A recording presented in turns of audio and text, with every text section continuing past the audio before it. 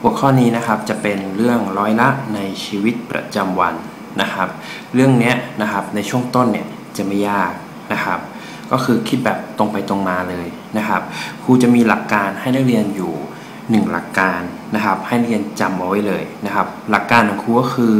เปลี่ยนเปอร์เซ็นต์ให้กลายเป็นเศษส่วนนะครับเปลี่ยนเปอร์เซ็นต์ให้กลายเป็นเศษส่วนเช่นยกตัวอย่างนะครับนักเรียนเจอ 5% นะครับให้นักเรียนเปลี่ยนให้กลายเป็นเศษส่วนมันก็คือ5ส่วนด้วยอะไร5ส่วนด้วย100โอเคนะเอาอีกสักนิดนึงนะครับนักเรียนเจอ 17% นะครับก็ให้นักเรียนเปลี่ยนเป็นเศษส่วนมันก็คือ17ส่วนด้วย100นะครับแค่หลักการง่ายๆแบบนี้นะครับนักเรียนก็ทำโจทย์ที่เป็นพื้นฐานได้แล้วนะครับโอเคมาดูตัวอย่างกันเลยนะครับจงหาค่าต่อไปนี้นะครับ8% ของ600มีค่าเท่าไหร่นะครับนักเรียนเขียนตามที่โจทย์บอกเลยนะครับ 8% นักเรียนจำได้ไหมที่ครูบอกว่าเจอเปอร์เซ็นต์ทำให้กลายเป็นเศษส่วน 8% มันก็คือ8ส่วนด้วย100นักเรียนเจอคำว่าของนี่ก็คือการคูณถูกไหมคูณเท่าไหร่คูณ600เขาถามหาว่ามีค่าเท่าไหร่นี่ก็แค่นี้นะครับโอเคข้างบนมี02ข้างล่างมี02ตัดไปเลยนะครับ02ตัวนะแล้วนักเรียนเอา8นะครับคูณกับ6นะครับ8 6ได้48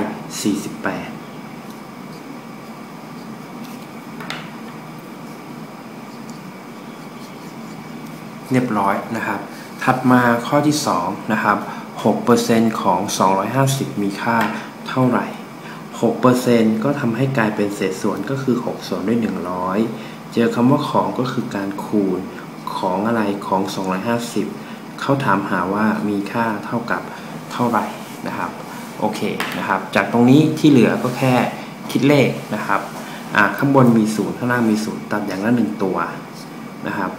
ข้างล่างมี10ข้างบน25เอาแม่5ตัดนะครับ52 10 55 25ยังตัดต่อได้อีกตรงนี้นะครับ2 1 2 2 3 6เหลือ3กับ5ให้นักเรียนเอา3กับ5มาคูณกัน3 5เป็น15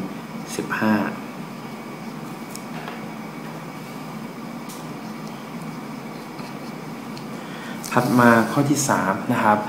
9% ของ 1,800 มีค่าเท่ากับเท่าไหร่นะครับ 9% ก็คือ9ส่วนด้วย100ของก็คือการคูณของ 1,800 นะครับ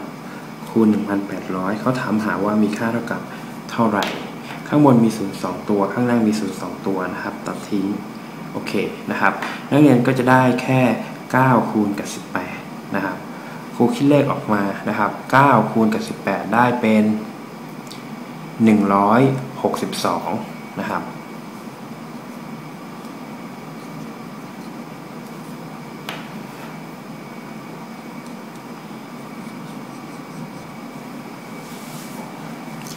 ข้อที่4นะครับ 20% ของ 6,000 มีค่าเท่าไหร่ 20% ก็คือ20ส่วนด้วย100ของก็คือคูณ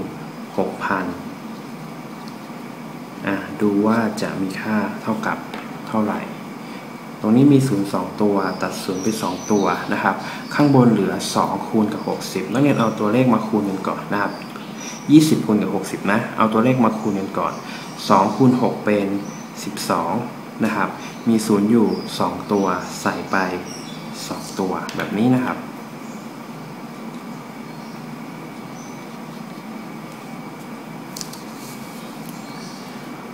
ข้อที่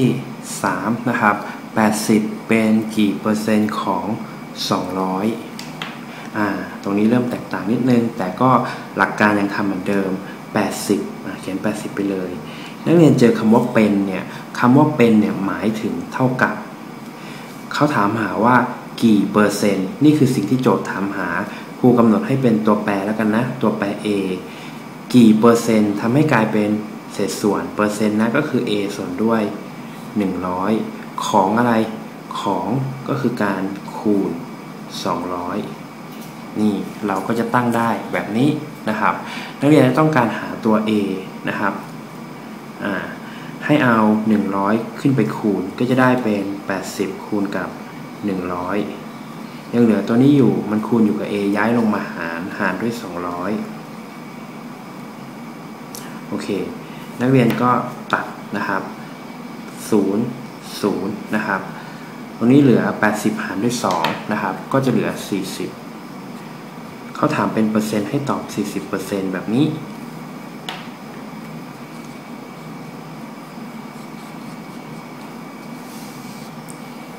ข้อที่6 16เป็นกี่เปอร์เซ็นต์ของ80นะครับ16เป็นกี่เปอร์เซ็นต์ของ80 16เป็นนะครับก็คือเครื่องหมายเท่ากับกี่เปอร์เซ็นต์ต้องการหานะเปอร์เซ็นต์ทำให้กลายเป็นเศษส่วนก็คือ a ส่วนด้วย100ของก็คือการคูณอะไรคูณ80เราก็หา a ออกมาเราย้ายข้างย้าย100ไปคูณย้าย80ไปหารจะได้เป็น16นะครับคูณกับ100แล้วก็หารด้วย80ตรงนี้นะครับครูตัดตัวเลขทิ้ง818 82 16นักเรียนก็จะได้2กับ10ใช่ไหมคูณกันเป็น20นะครับเขาถามเป็นเปอร์เซ็นต์ก็คือ 20% นั่นเองข้อที่7 750เป็นกี่เปอร์เซ็นต์ของ 1,250 นะครับ750เป็นก็คือเครื่องหมายเท่ากับกี่เปอร์เซ็นต์ให้เป็นตัว a ถามเป็นเปอร์เซ็นต์ทำให้กลายเป็นเศษส่วนก็คือส่วนด้วย100ของก็คือเครื่องหมายคูณแล้วก็ 1,250 นักเรียนต้องการหา a ใช่ไหมนักเรียนต้องเอา100ขึ้นไปคูณแล้วเอา 1,250 ลงไปหารจะได้เป็น750นะครับคูณกับอะไร100แล้วก็หารด้วยนะครับ 1,250 ตรงนี้นะครับครูคิดเลขออกมาให้แล้วนะครับได้เป็น 60% ถัดมาข้อที่8นะครับ360เป็นกี่เปอร์เซ็นต์ของ 1,440 360เป็นคือเครื่องหมายเท่ากับกี่เปอร์เซ็นต์ก็คือ a ส่วนด้วย100นะครับของก็คือคูณ 1,440 เราต้องการหา a นะครับเราเอา100ขึ้นไปคูณนะครับแล้วก็หารด้วย1440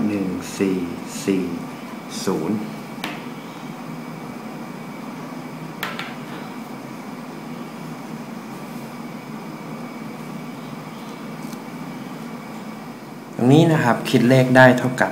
25นะครับถามเป็นเปอร์เซ็นต์ก็ตอบ 25%